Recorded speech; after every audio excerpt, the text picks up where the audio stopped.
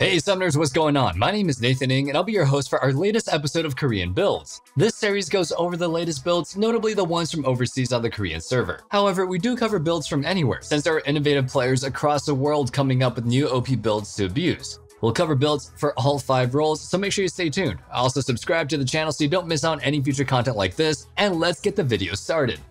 To begin, we'll start with the top lane builds. First on our list of new builds is one for Malphite. While this one is still pretty tanky, it takes a surprising twist as we find players building Malphite as more of a fighter-tank hybrid. This is something new as we've seen full tank Malphite and AP Malphite in the past. However, even full tank Malphite deals significant damage and this build sacrifices little to no defensive stats for a significant boost to his damage output. First, let's run through the runes. Take Grasp of the Undying, Demolish, Second Wind, Overgrowth, Presence of Mind, Coup de Grace, Double Adaptive Force, and a defensive rune of choice. His items are Divine Sunderer, Defensive Boots, Thornmail, Force of Nature, Titanic Hydra, and Gargoyle Stoneplate.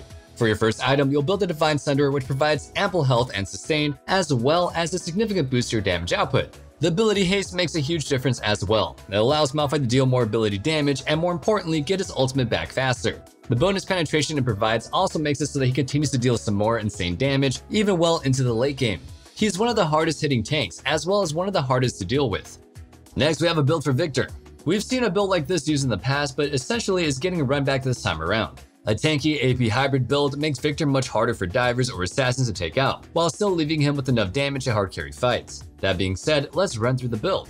For runes, take Grasp of the Undying, Demolish, Bone Plating, Revitalize, Mana Flow Band, Scorch, Double Adaptive Force, and a defensive rune of choice. Grasp of the Undying adds some extra sustain as well as poke damage that Victor can use to bully out enemies. Since he's ranged, he's able to safely activate the Keystone, and then poke his enemies with the Empowered Auto for some free damage. It also gets pretty oppressive, especially when combined with his Q shield, bonus damage, and even his E's long range. After pushing lanes in or bullying out his opponents hard enough, Victor can take a big chunk of health out of his opponent's turret with Demolish, building an even bigger gold lead. His items are Frostfire Gauntlet, Sorcerer's Shoes, Demonic Embrace, Rabadon's Death Cap, Void Staff, and Zhonya's Hourglass. It's a pretty straightforward build with the exception of Frostfire Gauntlet. This item alone gives Victor the survivability that he needs, while also granting him an impactful slow to either chase or kite enemies with.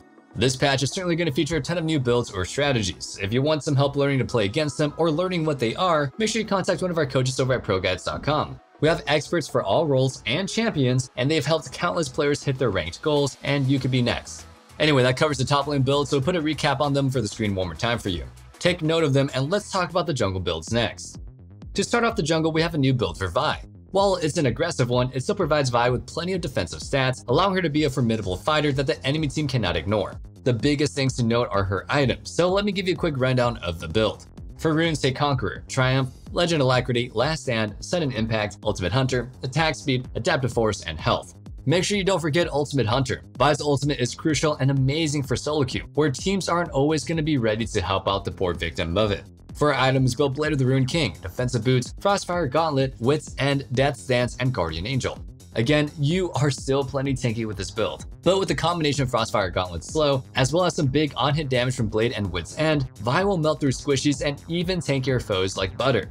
Next for the jungle build is a new Lee Sin build. First are his runes, which are Conqueror, Triumph, Legend Tenacity, Last Stand, Magical Footwear, Cosmic Insight, Double Adaptive Force, and Health. You have absolutely no issue clearing the jungle, so make sure you take health for the value it provides in the late game. His items are Chempunk Chainsword, Defensive Boots, Black Cleaver, Immortal Shield Bow, Death's Dance, and Force of Nature.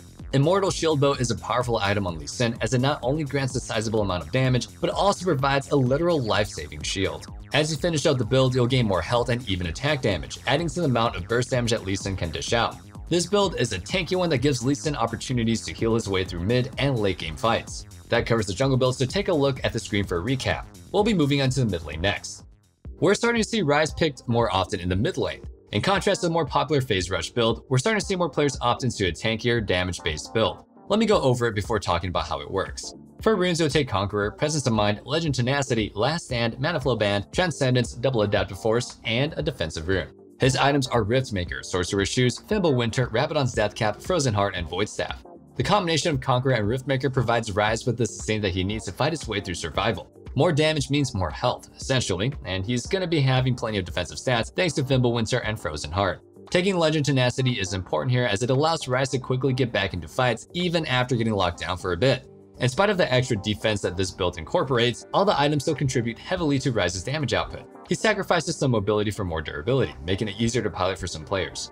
Before moving forward, let me ask you our question of the day. Do you think it makes sense to build a champion differently if it makes them quote-unquote easier to play? I personally think so, because I'm a believer in human error. Taking into consideration that you're bound to make mistakes is something that you should consider for pretty much any game. Let me hear your thoughts in the comments below, especially if you disagree. I'd love to read them. That being said, let's move on with the video. Next is a build for Echo. Like the Rise build, it takes a tankier approach without sacrificing damage output. You'll want to take Ignite for this setup as it provides extra kill pressure in team fights and also lets you get away with not dedicating an item slot for healing reduction. For runes, take Conqueror, Presence of Mind, Legend Alacrity, Last Stand, Shield Bash, Unflinching, Double Adaptive Force, and a defensive rune of choice. Legend Alacrity may seem strange, but you're gonna need some attack speed alongside Conqueror to make this build work. His items are Nashor's Tooth, Sorcerer's Shoes, Frostfire Gauntlet, Rabadon's Death Cap, Void Staff, and Zhonya's Hourglass. Frostfire is a great addition to this build as the slow allows Echo to fit in a lot more auto attacks. Combining Conqueror, Nashor's Tooth, and even the damage from his passive as well as W leads to some insane DPS. With Gauntlet and even Zhonya's Hourglass on hand, Echo is a mobile AP fighter that has no problem getting himself out of tough situations as well. That covers the mid lane build, so once again, we'll throw up the builds up on the screen for you. Next, we have the bottom lane to explore. To begin, we have a build for Brand. This is not a support Brand build. He's the carry with the setup, so take note of that. Taking advantage of the immense poke his W and E brings to the table is crucial. It's super annoying to deal with it, and when paired with an aggressive support, can force enemies to constantly take some unsafe risks if they want to farm. For his runes, take Arcane Comet, Mana Flow Band, Transcendence, Scorch, Presence of Mind, Coup de Grace, Double Adaptive Force, and a defensive rune of choice. For items, build Night Harvester, Sorcerer's Shoes, Rally's Crystal Scepter, Shadow Flame, Demonic Embrace, and Rabadon's Death Cap. Especially in late game teamfights, this build allows Brand to deal insane burst damage, as well as burn enemies over time. Moving on to the support build, we have one for Lissandra. This one is more of a support by carrying type of loadout. At the end of the day, however, Lissandra provides an insane amount of crowd control that can fit into nearly any team comp. For runes, take Glacial Augment, Perfect Timing, Biscuit Delivery, Cosmic Insight, Cheap Shot, Ultimate Hunter, Double Adaptive Force, and a defensive rune of choice. Glacial Augment's additional slow as well as damage reduction allows Lissandra to better fit the support role. I heavily suggest taking Perfect Timing with the setup as it'll allow you to set up an extremely effective dive in the mid game. With the help of a mid laner or jungler, you can initiate fights under the enemy team's turret, even using your ultimate if you want that extra CC. You'll have Stopwatch to help you drop turret aggro at the last moment and thus can put an immense amount of pressure on your enemies. A lot of the time, they may not even realize that you have it when you're going in for a dive. For items, build Spell Thieves, Everfrost, Sorcerer's Shoes, Zhonya's Hourglass, Shadow Flame, and Rabadon's Death Cap. Finally, we have a bot lane combo to wrap the video up. The combo is Anivia and Poppy. The clear gimmick that they have going on for them is a combination of Poppy's stun with Anivia's wall. It sets up a free follow-up Q from Anivia, creating a lethal CC chain, and at level 6, you can pile on the damage from her ultimate as well as the additional knockup from Poppy's. As the game progresses, these two champions provide an immense amount of teamfighting power and utility that helps any team comp have an edge in brawls. For Anivia's setup, take Dark Harvest, Cheap Shot, Eyeball Collection, Treasure Hunter, Presence of Mind, Coup de Grace, Double Adaptive Force, and a defensive rune of choice. Her items are Leandri's Anguish, Sorcerer's Shoes, Archangel's Staff, Zhonya's Hourglass, Rabadon's Death Cap, and Void Staff. Poppy's runes are Aftershock, Shield Bash, Bone Plating, Overgrowth, Cosmic Insight, Biscuit Delivery, Double Adaptive Force, and a defensive rune. For items, take Steel Shoulder Guards, Defensive Boots, Frostfire Gauntlet, Knight's Vow, Dead Man's Plate, and finally Force of Nature. That's it for the bottom lane build, so for the last time in this video, we're putting up the builds on the screen for you guys to take a look at. Thank you guys all so much for watching, and that concludes our Korean builds for patch 12.19. Like always, feel free to join our Discord community via the link in the description. You'll be the first to learn about any future events or giveaways. Take care, everybody. Best of luck in your games. Stay safe, stay healthy, and have a wonderful day. Peace.